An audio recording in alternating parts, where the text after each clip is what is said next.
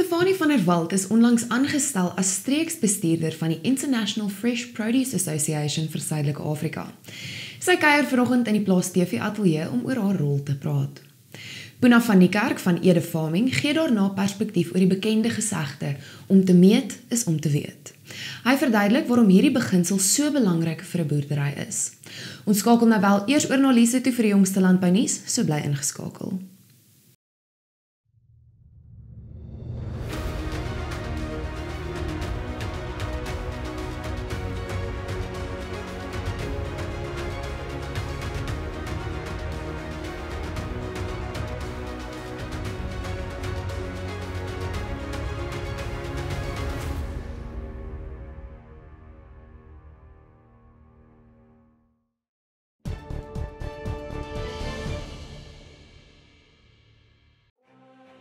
Elanco, we are driven by our vision of food and companionship, enriching life. In today's news, the Southern African Agri-Initiative known as SAI recently launched a WhatsApp-based artificial intelligence platform for family farmers. The chatbot, known as Hi SAI, uses various data points on the internet to answer users' farming-related questions within minutes. This chatbot is the first of its kind in the world. Certain challenges, however, still need to be overcome, such as the fact that the chatbot responds slower in Afrikaans than in English.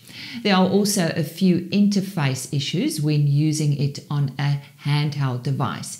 These issues will be addressed with the help of users' feedback, said SAI during the launch. And the South African Cane Growers Association had welcomed the disbursement of more than 79 million rand in transformation funding for small-scale growers at the end of January 2023. The payment made by the South African Sugar Association brings the total for transformation funding this season to 216 million rand. This transformation funding, of which cane growers contribute 64%, falls under the commitment made by the industry to invest 1 billion rand into transformation interventions over 5 years. This program is in its 4th year, with more than 800 million rand paid to date. A further 60 million rand is paid annually under the Sugarcane Value Chain Master Plan, a social compact between the industry, government and value chain stakeholders. En trekkerverkope het vir die eerste keer in maande gedaal. Januarie se verkope van 475 eenhede is 15% minder as die eenhede wat in Januarie 2022 verkoop is. Volgens die Suid-Afrikaanse Landboumasjinerievereniging dra die afgelope hittegolf en die gebrek aan reën, as ook beerdkrag, hoë insetkoste en die onlangse verhoging in rentekoerse by tot hierdie afname in verkope. Die vereniging verwag nie dat trekkerverkope in 2023 die vlakke van 2022 sal haal nie. Dis dan vandag se nuus.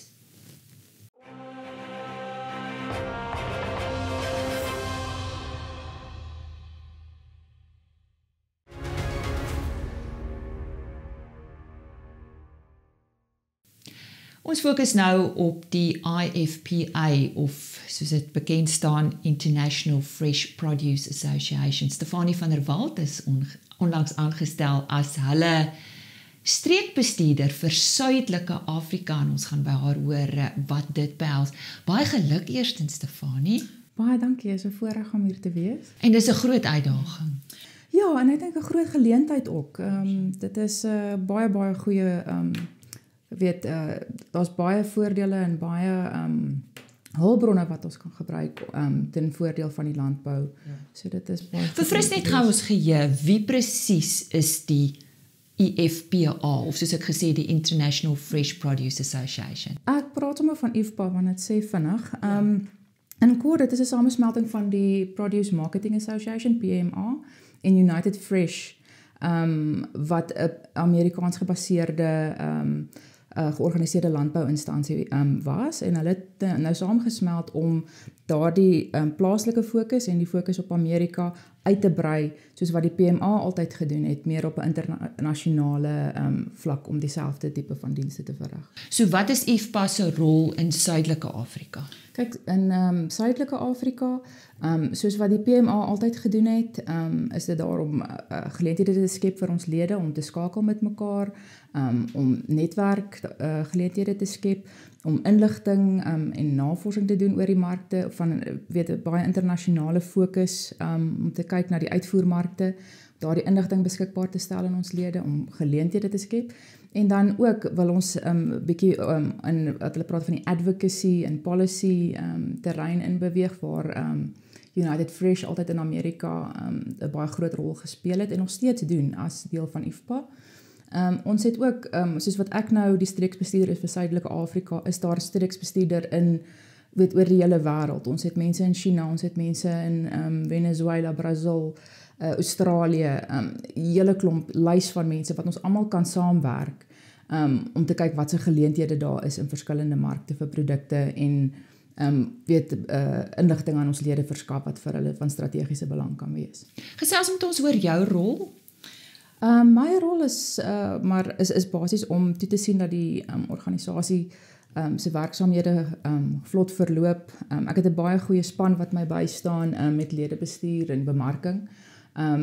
My agtergrond is spesifiek beleid en meer in die regs afdeling, so ek sal baie daarop fokus. En dit is dan ook net met die daaglikse bestuur van die kantoor om seker te maak dat alles glad verloop. Nou IFPA, wat se voordele bied IFPA vir hulle lede?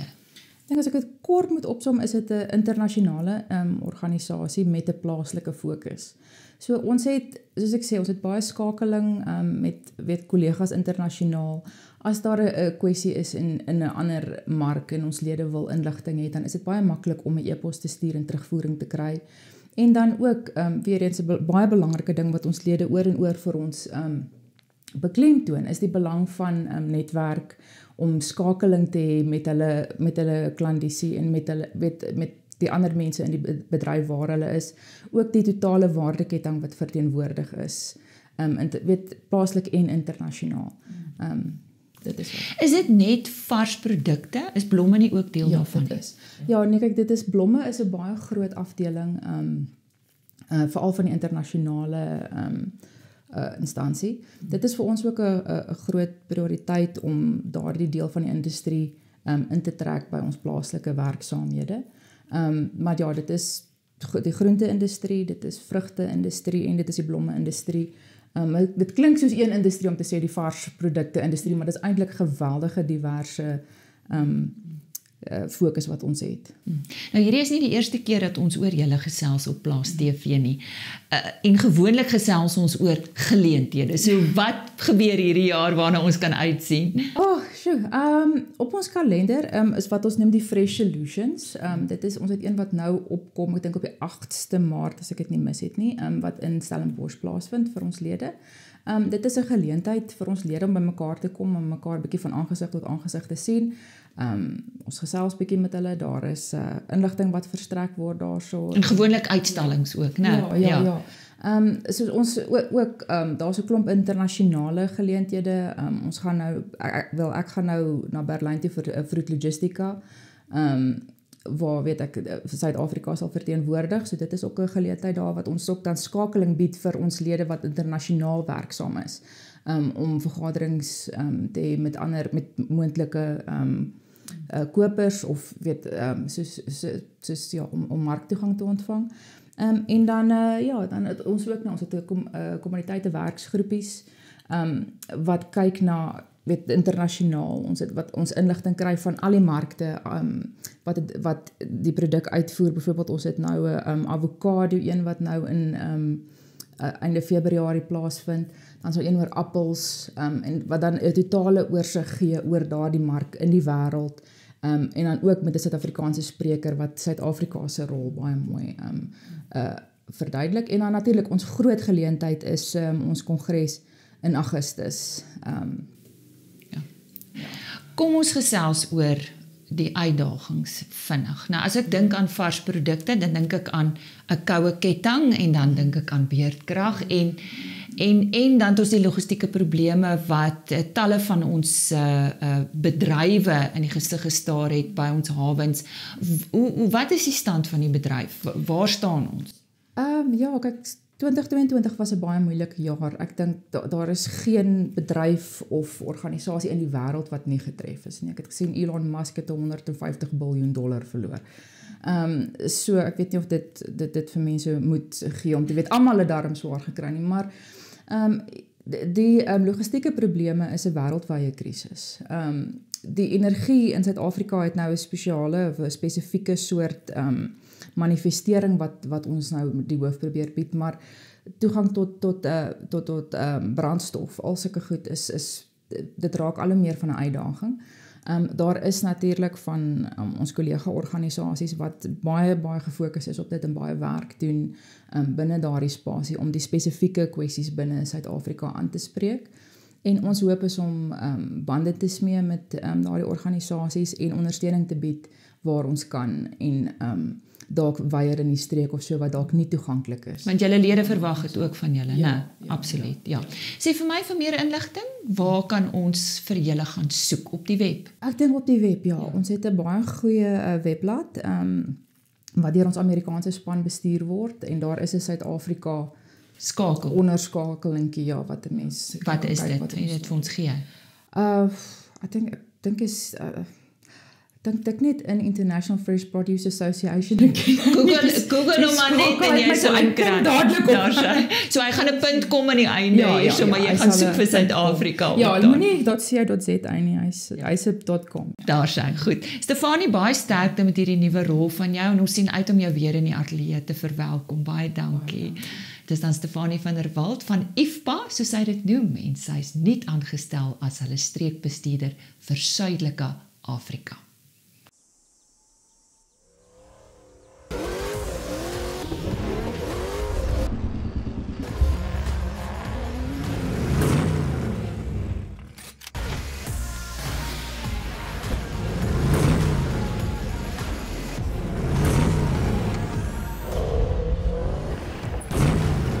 Ons stel bekend, die nuwe, sterker as ooit tevore, 165 kW Hilux GR Sport.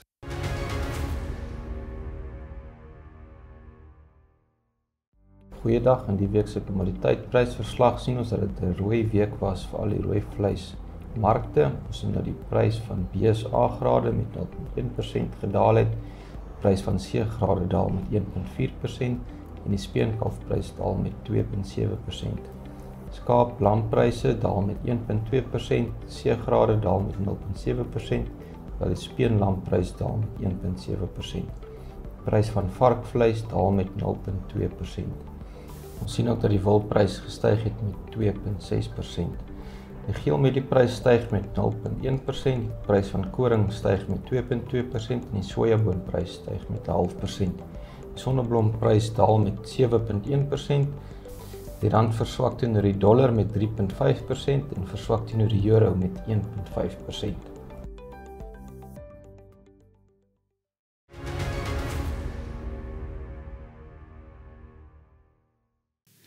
Ons gesels vanoggend oor SA Stamboek en die dienste wat hulle lewer en wat hulle vir 'n boer op sy plaas beteken. Ek gesels vandag met Poena van Niekerk van Ede Farming. Nou Poena is nou vir die eerste keer in ons ateljee vanoggend, maar nie die eerste keer op Plaas TV nie. Ons span was al talle kere daar by jou. Baie welkom. Baie dankie, dit is vir my lekker om hier te wees vanoggend. Ja, is my voorreg om met jou te gesels. Kom ons gesels oor SA Stamboek. Wat volgens jou is die kwaliteit van SA Stamboek se dienste in 'n wêreldperspektief? Ek dink Stamboek het 'n redelike groot staanplek in die wêreld ten opsigte van diere-aantekening. Hulle is geregistreer by ICAR wat die internasionale komitee is vir diere-aantekening. As jy net kyk die wetenskaplikes wat by SA Stamboek is, Bernice Mostert, Helena Tron, word op wêreldvlak erken. En die dienste wat hulle lewer kan op enige dag kompeteer met wat in die res van die wêreld aangaan, wat betref terugvoer na die boer toe, data wat die boer kan gebruik. Ek was al in Denemarke, Amerika en Australië gewees, en die dienste wat daai boere kry en die verslae wat hulle terugkry van hulle instansies af, staan Stamboek nie 'n tree terug nie. So ek dink Stamboek is regtig 'n wêreldklas organisasie wat datahantering vir boere betref. Poena, maar wat kry jy by Stamboek, of wat bied Stamboek vir jou as 'n boer wat jy nie op 'n ander plek kan kry nie?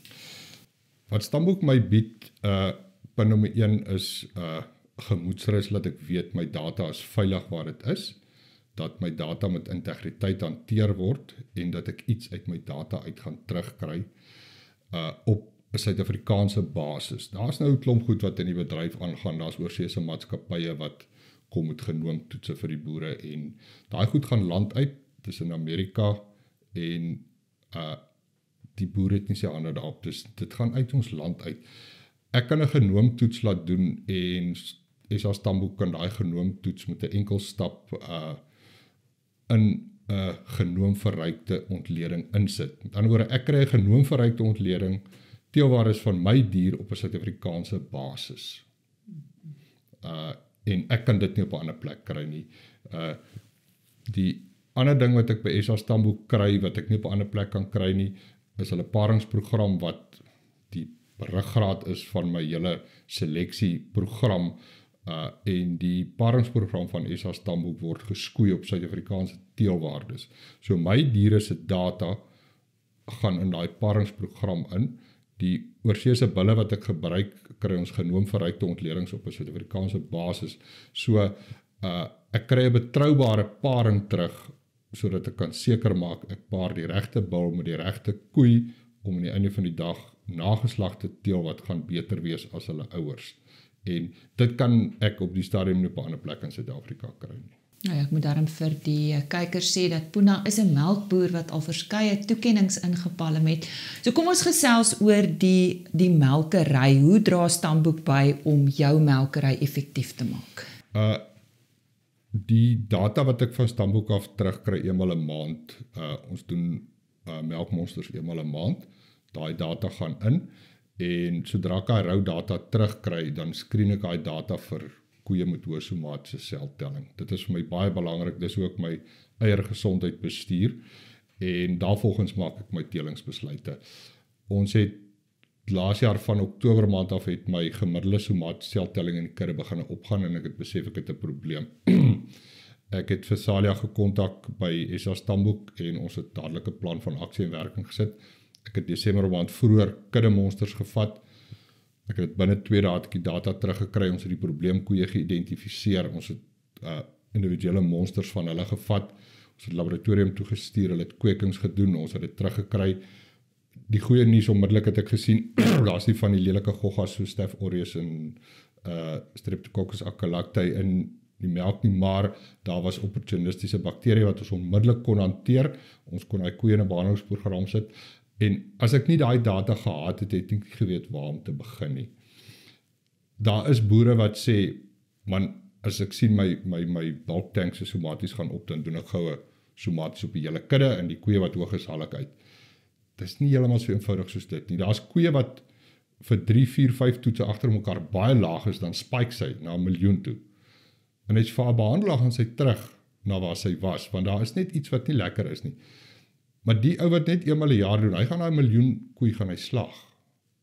En hy kon haar gered het. So, as jy nie geskiedenis op jou koeie het nie, as jy nie elke maand data het, en daai koei se geskiedenis sien nie, kan jy nie effektiewe besluite neem nie. En dit is vir my die groot waarde van die data wat ek van SA Stamboek afkry. Die ander ding wat Stamboek my nou so 'n jaar lank mee diens wat hulle aan my verskaf is, ek gee eenmal 'n week vars monsters in, melktankmonsters van die kudde, wat ons dan laat ontleed, en ek kry daai terugvoer vir bottervet, proteïen, somaties, bakterieë, en daarop kan ek sien wat gaan in my kudde aan ten opsigte van my bakterieë, en ek kan onmiddellik bestuursbesluite neem.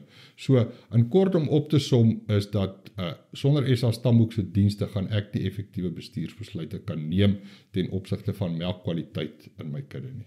Nou ja, wat meer kan ek sê? Daar het jy dit en daar hoor jy dit vanaf 'n boer. En dit gaan oor wat SA Stamboek vir jou as boer kan bied. Poena, baie dankie. Dit was lekker om hier te wees, baie dankie. Poena van die Kerk van Ede Farming.